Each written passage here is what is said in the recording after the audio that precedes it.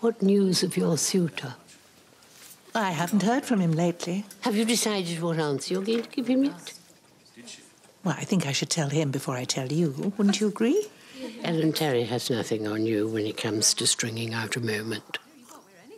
Brett needs something to occupy his mind. Oh? We both have an inkling that my maid Collins is on the way out. Oh, I do hope not. No, I don't mean she's dying. I mean she's on her way out of my house.